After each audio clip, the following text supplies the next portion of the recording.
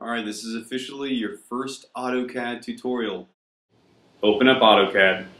It's just right there on the desktop. Go to this little button here. Just click open.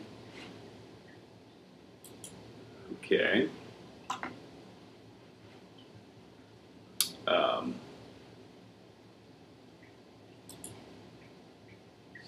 Computer. Go to the ENT share drive. This here, down, and this bad boy. Open. Yes, that's fine. Okay.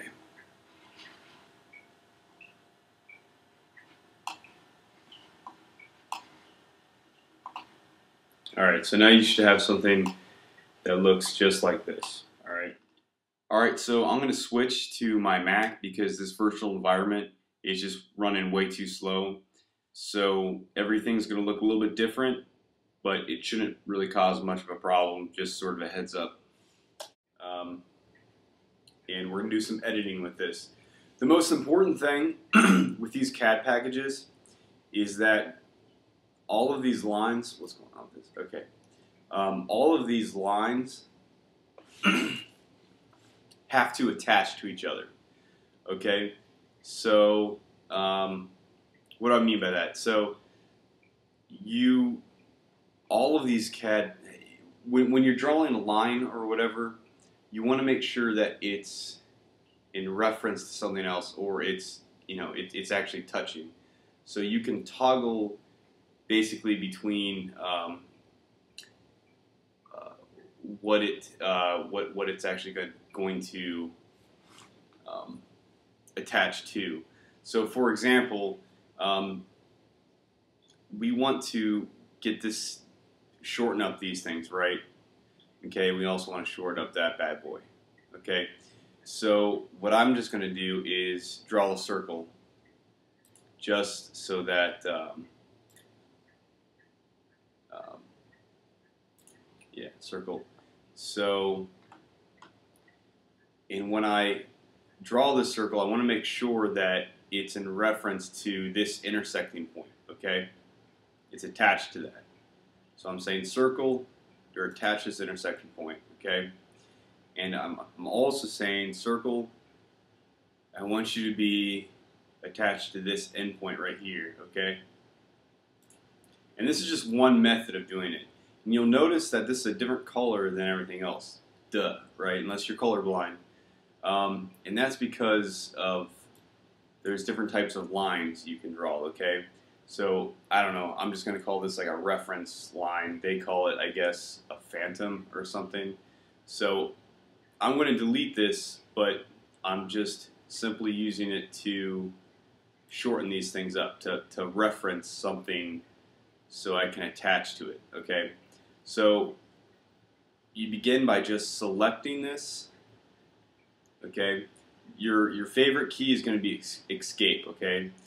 And then so you select that, hit lengthen, come down here and attach it to that thing that we just made, okay? Come back over here. That thing's going to pop up, lengthen, same situation, make sure it's intersecting, okay. Move your cursor over, hit escape, cool. Come over here, select this thing, lengthen, and attach to this point here. Okay, so that's what I mean by attaching to different things, okay? And so now I'm done with this reference circle, so bye-bye, just hit delete, okay? Let's go over here and do the same thing, all right? Circle, attach it to the center point,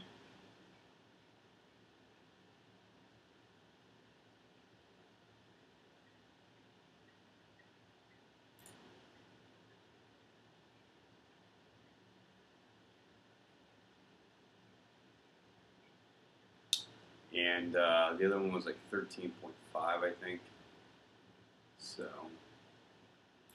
we go. Escape. Come over here, highlight, intersection, cool, highlight, and I'm just like drifting over that little blue box there. I'm not doing anything special, just hovering over it. Okay. The tutorial is written in such a way that these CAD programs used to be basically command prompt based, and they still sort of are. So here's your command window here, so you can just type different things, but that's incredibly slow. So the trend now is to use sort of a dynamic, I guess, approach. I don't know if that's what you would even call it, but that's what I like to call it. I don't know. I just made that up. And that's just where you're just selecting things on the fly. Okay, so let's get rid of this thing here. Okay, so let's go down to the icon that looks like this, trim. Now I don't know if I mentioned this or not, but I had to, because the virtual desktop, they haven't set me up with the computer yet, so I'm doing this for my Macintosh. So the environment looks a little different than what you guys are probably going to see, but the icons are pretty much the same. So hopefully you can hunt down those icons and get the picture there. So again, for the trim function, you're basically setting, the first thing that you set are what you do not want to trim. You're basically setting the boundary, and then the second thing you click on is what you actually want to trim. Okay, and then you can hit enter or escape. They do the same thing. Now let's come over here and let's clean this ugly mess up. Okay, so again, come back to the trim function. You could type that into the command prompt here, but I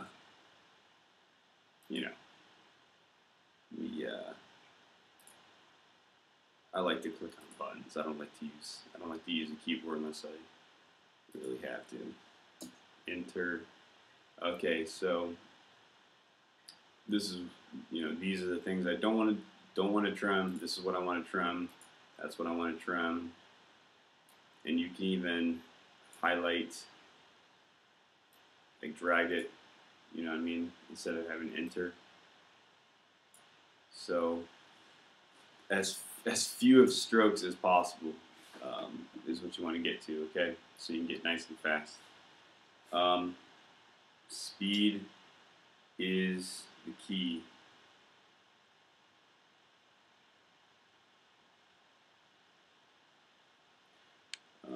Sorry, I'm just trying to pull up the, there we go, what it's actually supposed to look like. Okay, so let's extend these. Let's work on this. So again, you just select it, latch over here, and then attach it to the intersecting point here. Hit escape, highlight over this, lengthen, attach it. Okay, I say attach because if you freehand it, it looks like it's real close, but it's not, and that can really cause problems when you're working in the 3D environment. So I remember making that mistake so many times, and things get completely messed up when you're trying to relate them.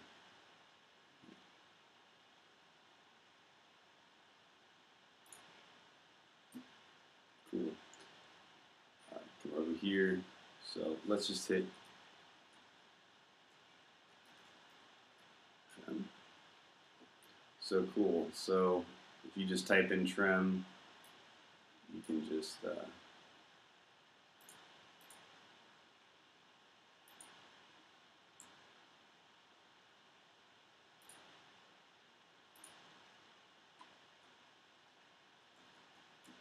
not trim. There we go. So again, you can obviously type that in, or just click the button, whichever one. Obviously, time is money, so do the one that's the quickest method for you. Delete. What else do we got to delete here? Delete this bad boy here.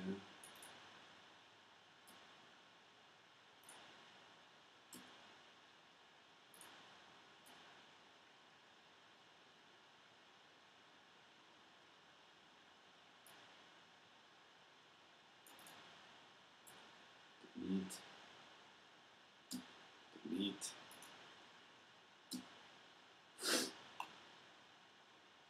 Oh.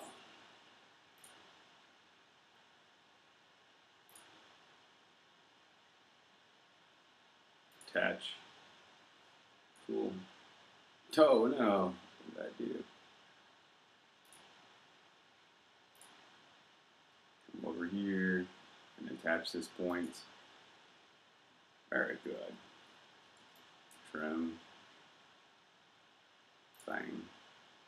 Bang. Setting the boundaries. Bang. Bang.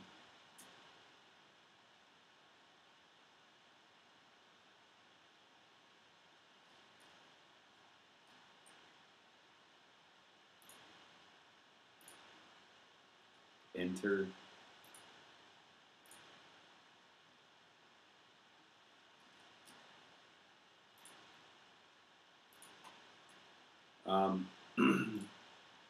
So these CAD packages, they change so much that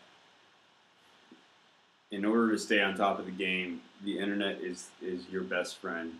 Find tutorials or whatever on the internet to keep yourself updated on this. Like I said in the email, being able to produce some of these drawings quickly has been extremely beneficial to me throughout undergrad, because it just helps you, obviously for, if you have 20 problems to do, for, I don't know, dynamics or vibrations or whatever, you're probably not going to go to a CAD program, but you might need to freehand it or whatever. Whatever is the fastest way.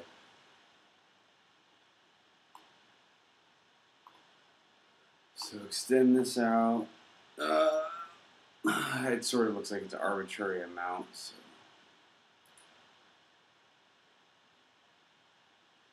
Lengthen.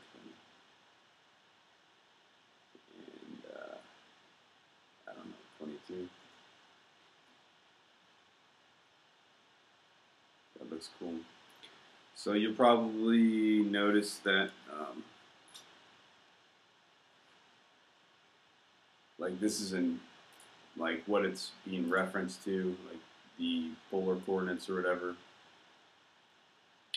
So you have like a magnitude and obviously like an angle, and you can, I believe, that you can select which ones you want to change, right? So I can change the angle if I want to, down to like 95. Okay, but that's incorrect, so I want to go backwards.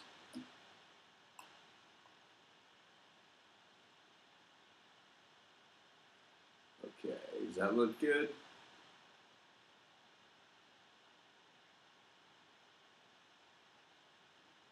Cool. Done.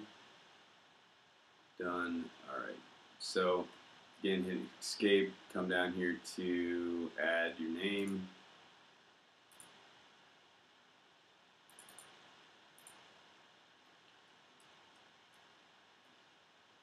What's up with this?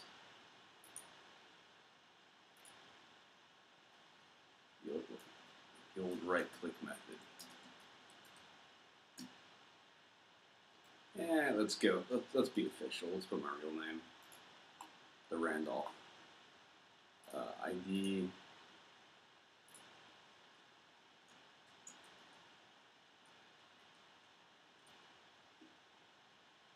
Oh, oops.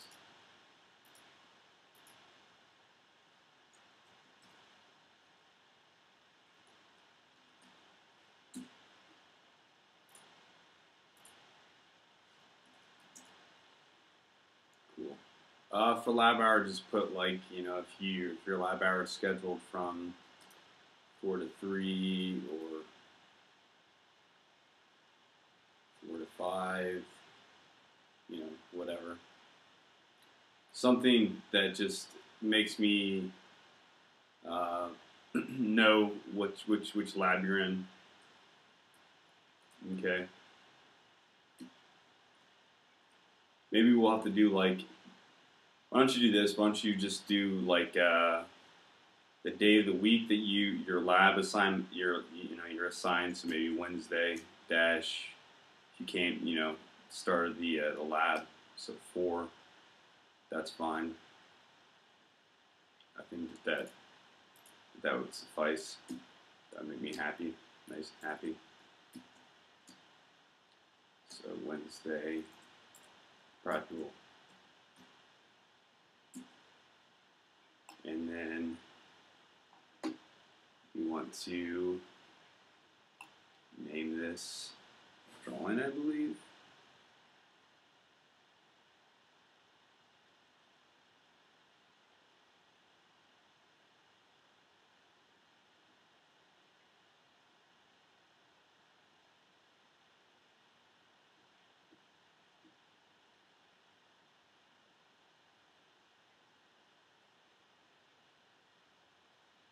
Yeah, it's already named.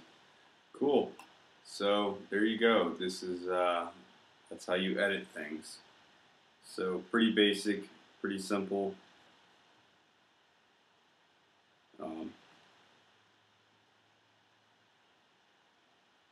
Yeah.